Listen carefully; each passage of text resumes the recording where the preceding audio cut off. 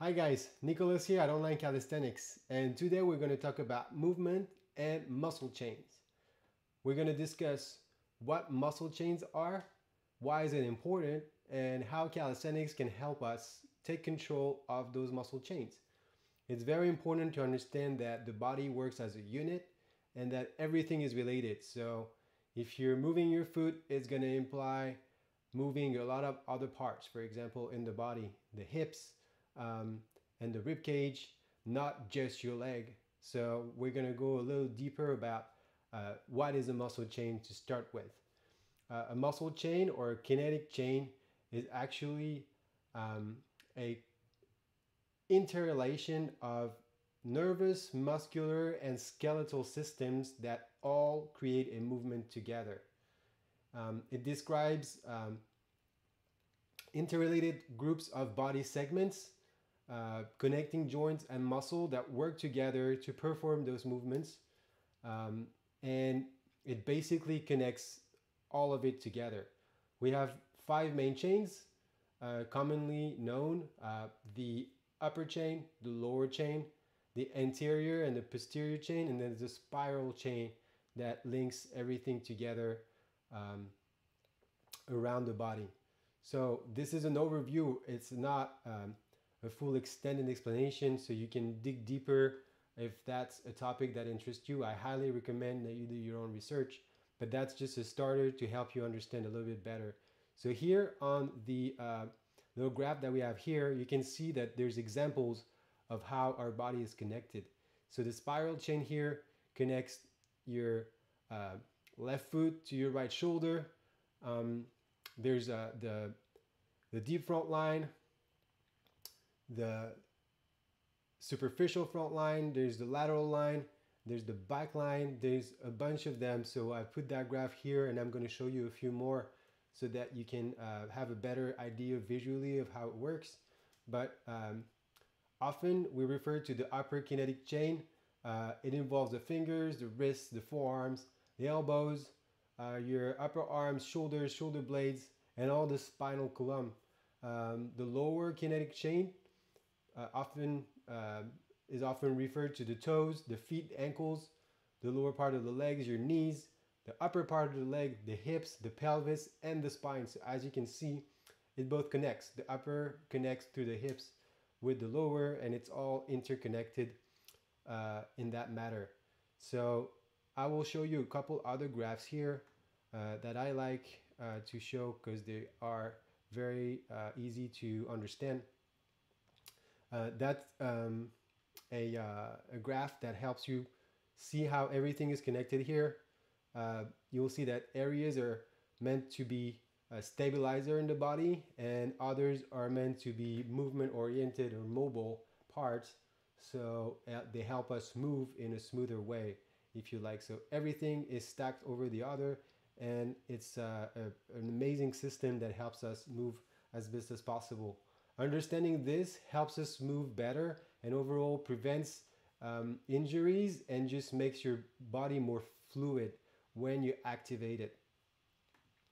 Let's go over this one that I really particularly like, that shows how your tibia actually impacts also your back. So your left shoulder is most likely connected to your right tibia. So whenever you perform movements such as handstands, levers, anything really that's a compound movement and it involves your whole body, you're moving one part, but you're also moving the other part connected at the other end of it. So keep that in mind when you practice, because that really helps you visualize internally how your body is moving. Another one that I like is this one. Even though it's a skeleton and it's less appealing, I think that this is very self-speaking. You see that it wraps around. So your leg here, your tibia here, your right leg is going to wrap around your rib cage. So basically the activation of your tibia is going to more or less contract or not your spine, your thoracic spine area, so your rib cage, and it basically pulling down your foot is going to train and is going to help stretching the whole chain, and it will help you tuck your rib cage in better than if you don't. So everything is possible. Keep in mind that this is not set in stone. If you're a master of movement, then you can probably do tricks and play around with your muscle chains, but having these graphs in mind helps visualize everything. This one is pretty useful as well. It shows you the front end of the body and helps visualize how the hips are huge, have a huge impact for your back. It goes without saying that it's connecting your back and your legs, so pay attention to hip health and hip mobility. Makes sense now that we see this. And this is an example of a back chain here that also helps visualize how your leg here is highly impacting how your back and your rib cage activates or not. So keep these graphs in mind. I'll post a bunch of links and sources in the description. So if you want to make more and deeper research, feel free to do so. So now that we've talked about what it is a muscle chain, let's talk about why it's important. We mentioned that it's basically what makes your movements fluid, but if we go a little deeper, we just got to understand what anatomy is versus kinesiology. The first one is the language that describes the parts of the body individually. So they really are the units that add up to be a system together. So then the kinesiology is the language of movement. Through this, it gives anatomy a context in which it's moving. So it's basically the language of movement. And the role of anatomy is to describe the source of each part of that movement. It helps us really understand and defines how each aspect of the body structure works together to create a coherent pattern overall. So these are fundamental elements to understand. It really helps you train better once you get this concept in your mind and you can visualize while you're training. If you close your eyes and try to feel what's going on in your body, that's going to help your overall motion. So really that's important because little things impact other little things, and at the end it creates a huge difference. So what happens at the foot level has repercussions throughout your entire body. You know, your force and balance all start from the foot, for example. A lot of us have, including myself, we have imbalances in our feet that play a huge role over our squatting abilities, for example, and our ankle flexion, and overall our our ability to control the pelvis as best as possible. It all comes from little parts and it adds up to be a bigger thing. So if your feet are not strong enough or capable enough, the rest of your body has to compensate a certain way. So it's really essentially a good thing to understand that feet are the start of the chain reaction for any movement we do when we're on the ground. And that chain reaction can be good, meaning that it's stable, or it can be not so good, meaning that you have to refine some areas and work on more mobility in some cases. So really, like I said before, we're all imbalanced and we're not optimal usually. So being consistently assessing ourselves and trying to refine our skills is an important factor of long-term physical progress, really, and avoiding injuries and little problems that we can encounter during our fitness journey. It happens to all of us, and refining these chains and this understanding helps getting stronger and better overall. So now that we talked about what is a movement and a kinetic chain and why it's important, I wanted to dive a little deeper about how calisthenics can help us mastering those chains, because it really does.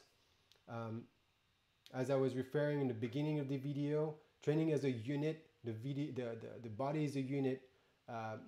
Study the fascia if you've never heard of it.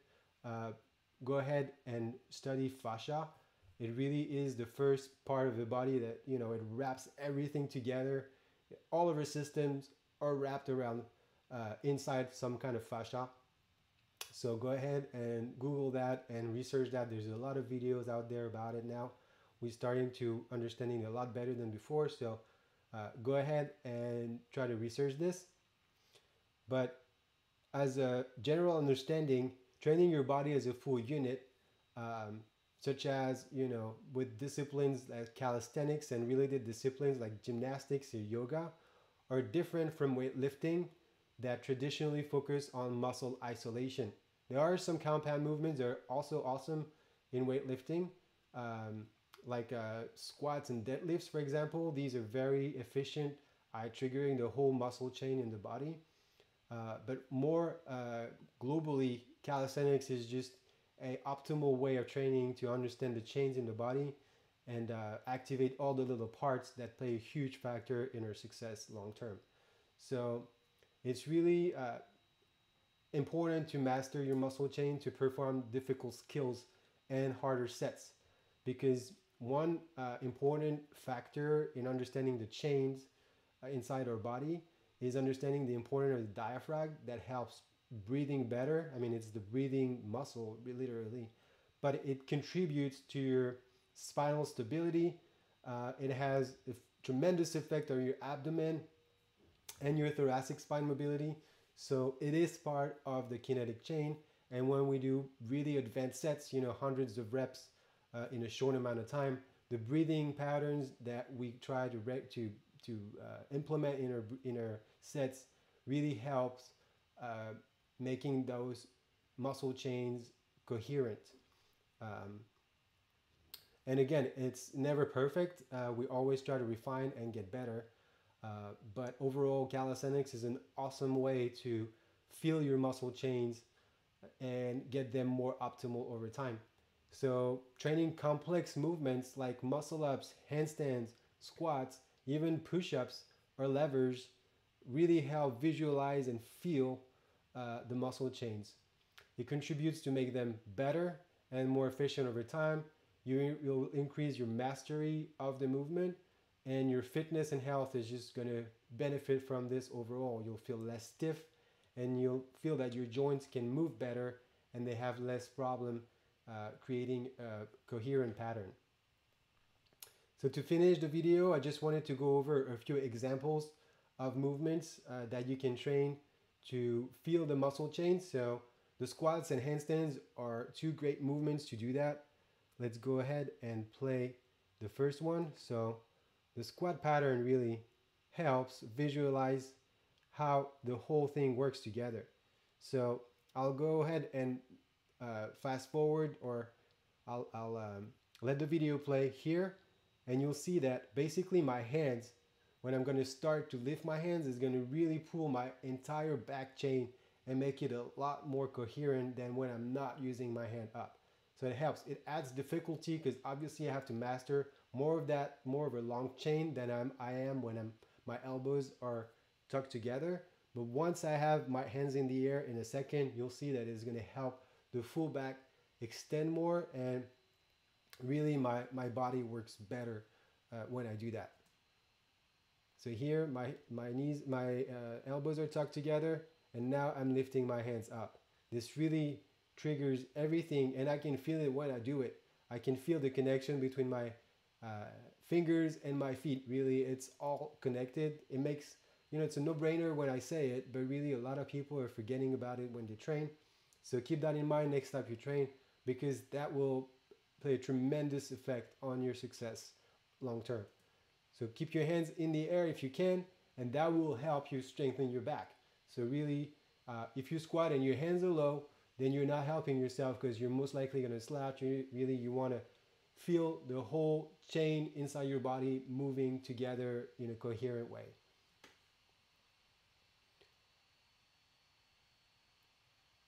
So if you're not there yet and you can't put your hands up, then don't worry about it, but try to work your way up, and that will help. Now let's go over, oops, sorry about that. Let's go over the second video that I wanted to show you. And this is the handstand. The handstand is here.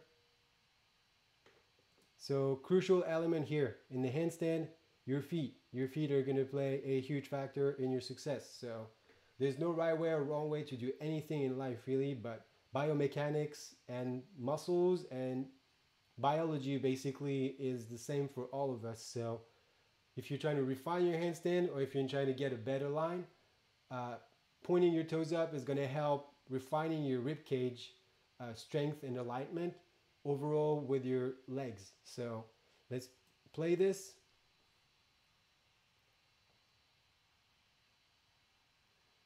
And here I'm tucking my rib cage in as much as I can.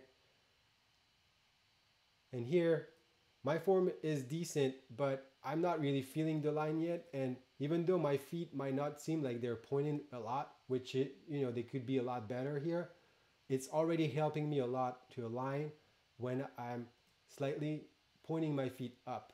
Here, boom. I'm really trying, so you really can't tell much of a difference, and that's normal. Even an expert, would say that it's not pointed enough, but I'm trying my best here and really trying to really point up, so my tibia is obviously helping my legs extend, and then my rib cage is more tucked in as a result of more extension of that chain. So I'll finish the video here. So point up, really finding the length and pointing up helps refining the back line overall. So again, no right way or wrong way to do things, but this will help refining the form and overall get less injured when you repeat that pattern once you train. This is a very important section of training that really helps getting overall better results as you progress. So I'll leave you with that handstand picture here, because the handstand is really one of the best way to train that, but really you could do that with anything: push-ups, pull-ups, fundamental movements. Levers are awesome as well for those of you who can train those. If you're not there yet, you can sign up and learn from beginning to advanced. I'll teach you everything that you need to know to achieve that. But in the meantime, leave questions in the comment, subscribe to the channel if you found this video helpful, and I will post sources of research in the description if you want to do more research on your own. And thanks for watching. I'll be back next week with a new video, and you guys take care in the meantime.